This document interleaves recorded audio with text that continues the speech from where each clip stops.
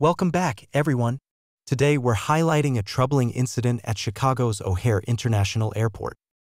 A customs officer allegedly used CCP propaganda against a U.S. citizen, prompting lawmakers to call for an investigation. This situation raises serious concerns about constitutional rights and foreign influence. Don't forget to hit subscribe and share your thoughts below as we delve into the implications of this event. U.S. lawmakers are calling for an investigation into a U.S. customs officer who used Chinese communist hate propaganda in his official capacity against artists belonging to the New York-based Shenyun Performing Arts. Representative Scott Perry, Republican Pennsylvania, told the Epoch Times sister outlet NTD, espousing Chinese Communist Party propaganda and coercion and intimidation as an official U.S. government action, that's exceptional. The incident on March 11th involved a customs officer at Chicago's O'Hare International Airport who spoke Chinese with a mainland accent. They're Falun Gong. They're political. They're illegal. The customs officer told his nearby co-workers in English as he screened Teresa Du, a tour manager with Shenyun Performing Arts, which showcases China before communism in performances around the world. Ms. Du is a natural-born U.S. citizen, and all artists are either U.S. citizens or hold valid visas. Mr. Perry said, "This is an American citizen espousing their First Amendment rights, coming back home to America and essentially being intimidated by the federal government. That's a whole different level."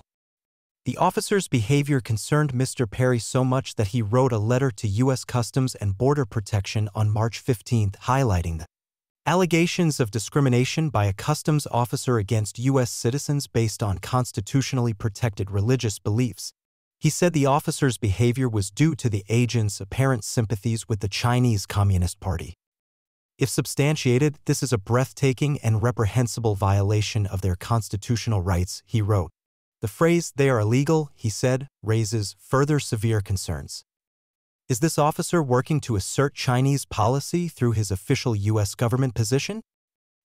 Founded in New York in 2006 by Chinese artists who fled communist persecution, Shenyun has been targeted by the Chinese Communist Party for nearly 2 decades. Ms. Du, as well as many Shenyun performers, practice Falun Gong, an ancient Chinese spiritual discipline that focuses on self-improvement through meditation and teachings based on the principles of truthfulness, compassion, and tolerance. The customs officer spoke to Ms. Du in Chinese until she switched to English. He asked her, "Are you being sponsored by Falun Gong?" Ms. Du declined to answer. Mr. Perry wondered why that line of questioning would be considered appropriate. "I want to know this individual's background," he said, referring to the Chinese-speaking customs officer. "We absolutely need to be on the lookout for these kinds of things.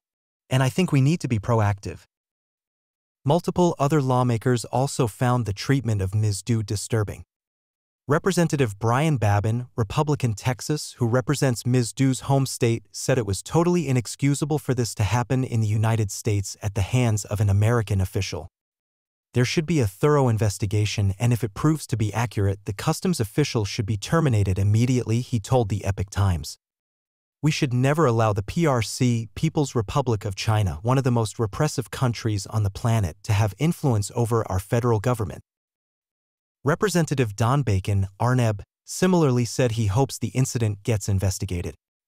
A law enforcement type official at the airport harassing an American citizen. "We have freedom of religion here, and we should protect that," Mr. Bacon told NTD, adding that there should be some disciplinary action taken for such behavior.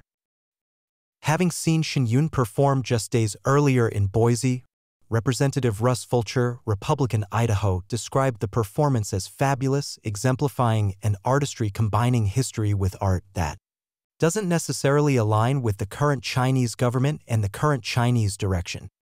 To see that they have been interrupted, you have to ask the question as to why. What's the motivation behind that? He told NTD. There's so many concerns about this, he said of the incident, because why were they targeted? Mr. Perry has been alarmed about evidence of the CCP's infiltration of America, including reports of several Chinese police stations operating on U.S. soil. You've got to wonder who's watching the watchman, he said, referring to the customs officer. How is this person vetted? How did he get to this position?